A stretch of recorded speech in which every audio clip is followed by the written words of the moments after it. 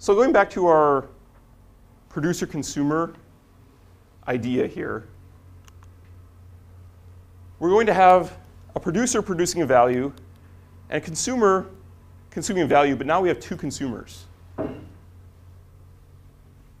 And let's say we guarantee sequential consistency in our model. What breaks here? Well, if we guarantee sequential consistency and we have a producer and a consumer, that code sequence that I showed originally actually works out pretty well. Because we're not having any of those reordering of, let's say, this store and like this read or something. We're not actually getting those reorderings to happen because sequential consistency has basically outlawed those.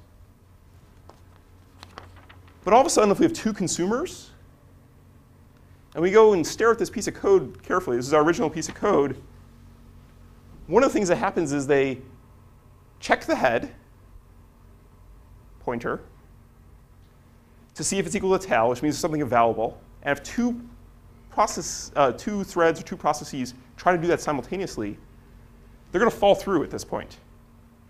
And what could happen is they could both try to read the same value. So let's say you actually have two consumers, consumer one, consumer two, that are interleaved. And we just basically do every other cycle is executing every other instruction from the two copies of this consumer code interleaved.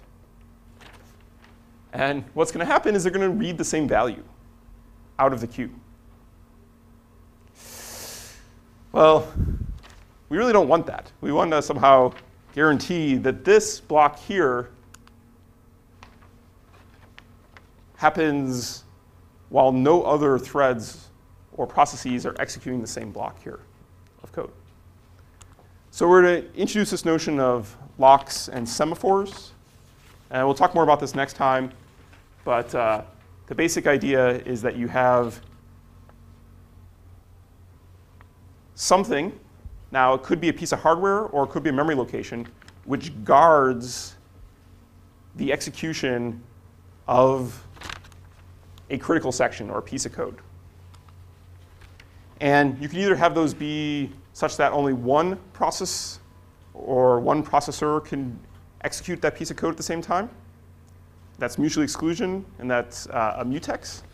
Or you could think of a more general notion of a semaphore, where you can have some number n, where n processes can enter a critical section concurrently. And an example of that, as I said before at the beginning of class, why we'd want to do that is, let's say you have two sets of resources, like two outbound queues on your network card, and you have P processors, and you want two people to try to go use it at the same time, but you don't care which two, but it can't be three. You need something that's more general than just a mutex or a single user lock. OK, so we're going to stop here, and we'll talk more about locks and semaphores, including hopefully some people speak Dutch, because we need to know that to get the names of these semaphores.